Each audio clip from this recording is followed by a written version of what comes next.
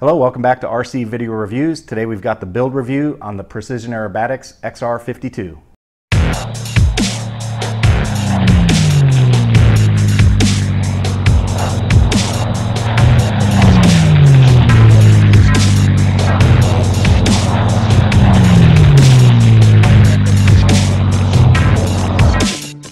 Alright guys, you know I just completed the Katana, and this XR52 is basically its twin brother. They're slightly different form factor.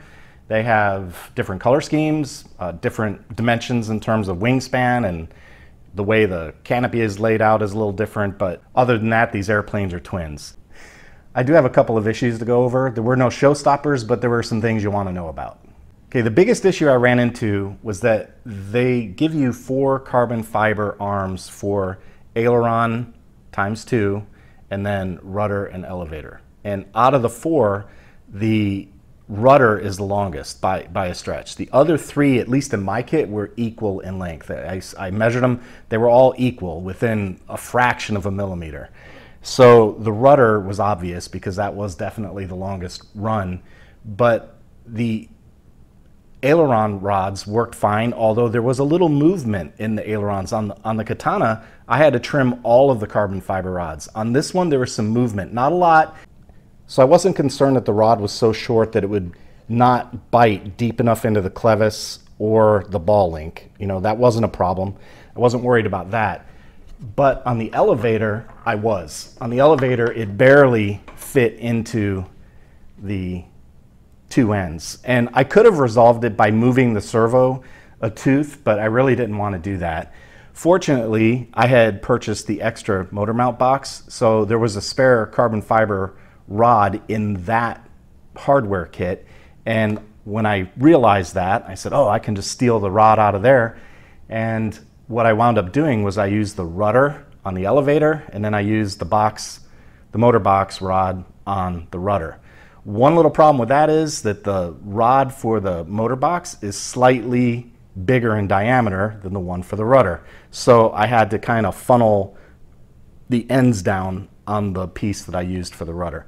In the end, it all worked out, but had I not had that spare carbon fiber rod from buying the extra motor box, it could have been problematic. So it would have stopped me. So I'm kind of a little bummed out about that.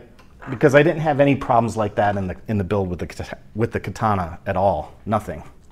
So when you buy these servo extension arms, you have to run the screw for the servo horn through that arm and then through the horn and into the servo. Well, the problem that I had was, even though I had to do a little bit of trimming on the top of the servo, there's a ring that goes around the top of the servo arm. You have to trim that off so the servo extension sits flat on that servo arm. Well, even after doing that, the screws that I had for these servos barely, they took like a thread, maybe 1 thread, that was it. And that was with the horn pressed all the way down. Okay, so I don't blame the airplane for that. That's not the airplane's fault. That's an issue with the manufacturer of the servo, because they use these screws that only, I mean, I don't know how thick that servo arm is. Well, why don't we find out? I got a ruler right here. So that servo extension is 1.4 millimeters, and because we added 1.4 millimeters to the thickness of the screw, the damn screw for the servo horn didn't work. And that's, you know, I don't know what it is with the hobby. That's one of the things that just bothers me, kind of like the control arm. Why was that control arm so close? It shouldn't have been that close. On the Katana, all of them were long enough that I had to clip them. This one was so close that it was concerning enough for me to not use it. So I ended up having to figure out another solution. And the same thing with these servo arm screws. I don't really get it. Fortunately, I had this little kit. I think I got it on Amazon. It's a CO road kit. I don't even know what that means. I think I got it on Amazon, but I have all these different screw sizes inside. And thankfully, I couldn't believe it, the M2x6, that one fit. And it gave me plenty of bite inside the servo horn.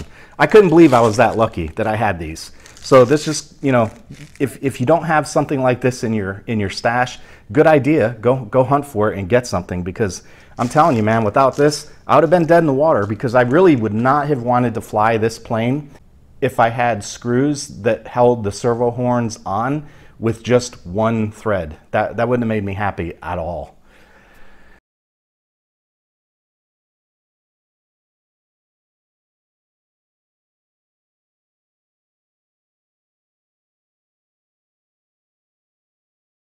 those were the two main issues that I had on the build. Everything else went together just fine. The ailerons obviously were already hinged.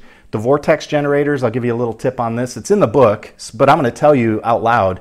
Because the bottom of the wing uses a transparent film, what they have you do is take a pin, locate where the vortex generators go on the bottom, and just stick a pin all the way through the wing so you pierce the covering on the top side, which is really clever because then you have, and there are notches in there. It's kind, I don't think I can get you to see these, but when you look at it from the side, you can see the notches for the top side right through there. So you stick your pin through, it pierces the covering on the top side, and that locates where the vortex generators go on the top. So very clever.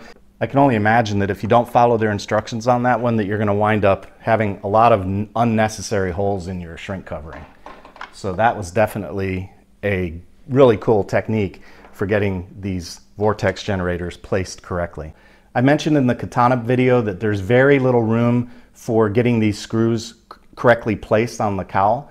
So you don't have any room to mess around on this XR52 either. Same issue that you had on the Katana. It's a very small tab and you have to hit it right. There are many good videos out there on how to install a cowl using the tape method. I thought about making a video, but honestly, there's enough good ones out there that it would be kind of pointless, I think, for me to try it. So go search and learn how to install a cowl via the tape method, because without that, you're not going to get it right. You're just flat not going to get it right. Okay, continuing on with the front of the motor, I told you that I would show you the second motor box. This is the V2 motor box. And the idea behind this one is that it no longer, the original V1 comes out to about here, and there's a firewall up front and the motor mounts on the front. It's a front mount motor. This is the V2 box that's got some blind nuts back there and a firewall, and it uses a traditional radial mount or cross mount to go on the front, and you screw that on and it's a typical motor mount. Well, here's the problem. Remember, this is an Emax GT2826 motor in this airplane, and here is the radial mount that goes with it. Check out the size discrepancy between the radial mount for this class of motor and what they give you on the firewall. Now, I can't understand what the deal is here unless they're just trying to find, I really don't know. I don't have an answer. This is one of those things that makes me crazy, because I really prefer it when vendors use industry standard sizes, because that gives the consumer the option. And what they're doing here is they're forcing you into using your motor mount. And I also went through my stash looking for other motor mounts that would fit, and the cross pattern for the motor is right here. It's these screw holes, that one, that one, that one, and that one. So that's standard for the motor. And I had plenty of other motor mounts that would work with that motor, but all of them, the hard mounts for the firewall, were way too big. So I think PA sells a radial adapter in carbon fiber, I think. So if you're interested in using your own motor, you might have to go that route, but I can tell you right now that fitting a standard one on the V2, this is I don't know. I want to be cautious about what I say here, but I don't like it. I'll put it that way. I don't like it. I prefer for these to be standard size. And so industry standard, if for this class of motor, that radial mount should fit on that firewall. And it's not even close. I mean, it'd be pretty major surgery to correct that. I mean, significant surgery to correct that. It's just not even close. Just like on the Katana, there is a motor box addendum floating around out there where you have to add these carbon fiber straps to the side, and then you do a little bit of fiberglass work inside, and then fiberglass across the top with epoxy to reinforce this motor box. And I have a feeling it's because they've come apart.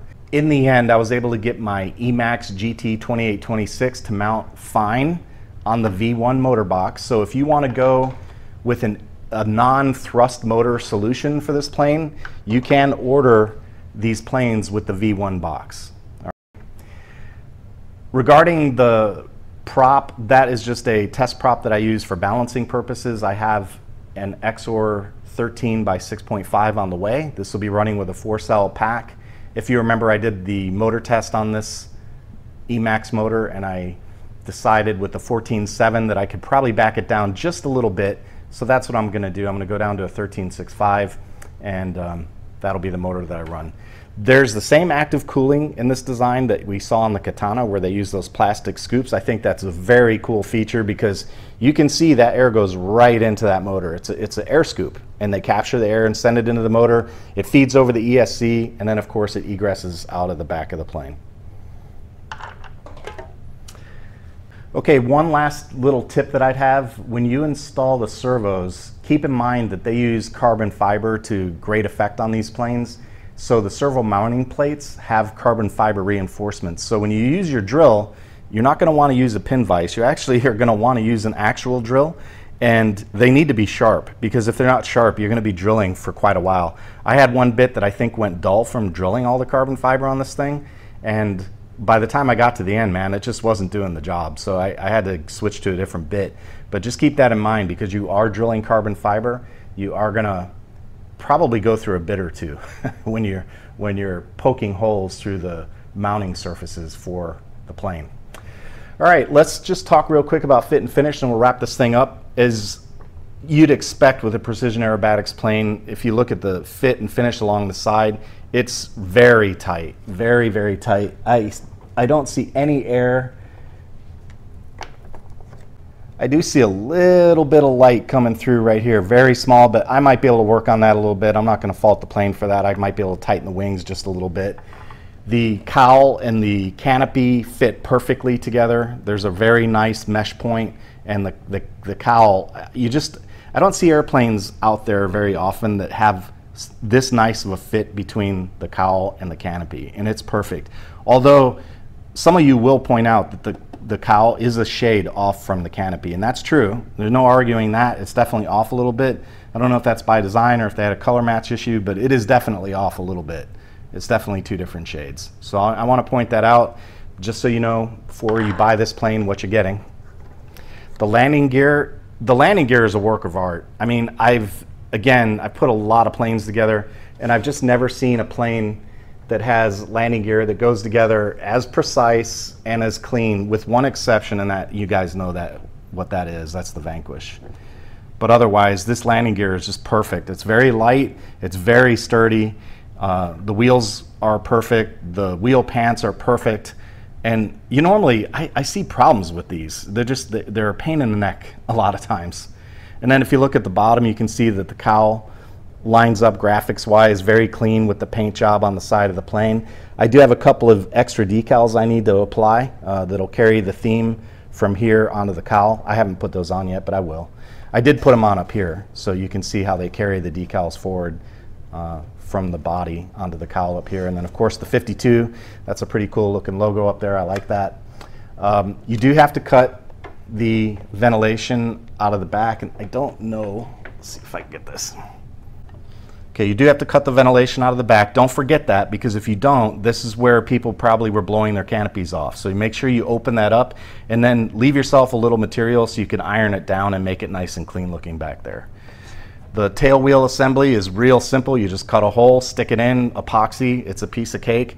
And then the same, what I consider to be top shelf control rod arrangement, carbon fiber horns, metal clevises, carbon fiber rods, a ball link, and a carbon fiber extension. I mean, you have to be precise putting it together, and I'll maintain what I said on the Katana, that do not use a servo centering tool to center these servos. Get your radio paired up with your receiver, get the receiver connected, and center your servos based on what the receiver says, not a servo centering tool. You will regret it if you don't. But if you do use your radio to center your servos, you should wind up with a very, very precise install. And I did. Mine, when I turn the system on, everything pretty much goes to dead even. I think on one of these ailerons I had to put 1% of offset in, and that was it. So you just have to take your time, use some tape, and make sure you have your control surfaces centered before you glue everything up and while you're measuring, and just take your time. This is not a toy plane. You have to spend the time on this one to get it right. But you'll be rewarded with a very well flying airplane if you do. Okay, center of gravity. The book recommends a range between 107 and 110.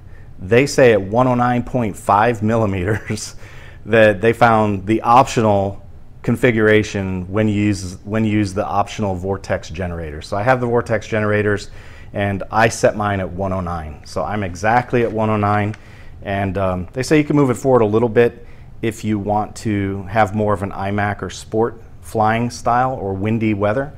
And but you can only, they recommend only moving it forward to 107.5. And then in order to get that balance point, I'll be using a 2650 Nanotech 4-cell, and that battery is crammed all the way up front in order to get the balance. So I have, and I think the reason for that is because the Emax motor is lighter than the thrust equivalent. So I've got the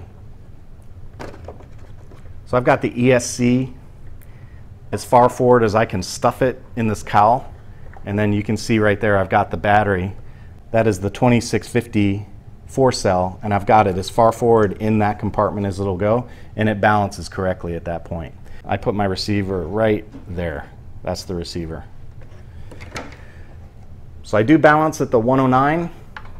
I don't think it's 109.5, it's 109, but I think that'll be okay to get us started.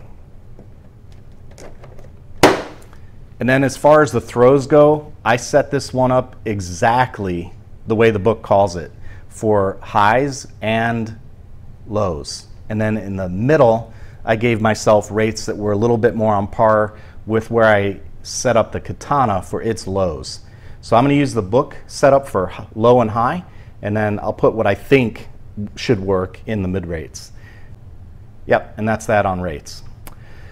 All right, guys, that's all I've got on the build review for the PA XR52. I hope you liked the material. If you did, your subscription would be appreciated. And for those of you who are already subscribers, please continue to comment and leave thumbs up or thumbs down and tell me what you think about this build review.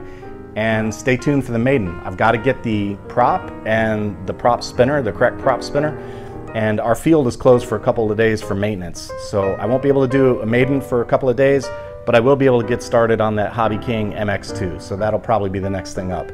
Anyway, guys, hope you enjoyed the content. That's all I got for tonight. Take it easy.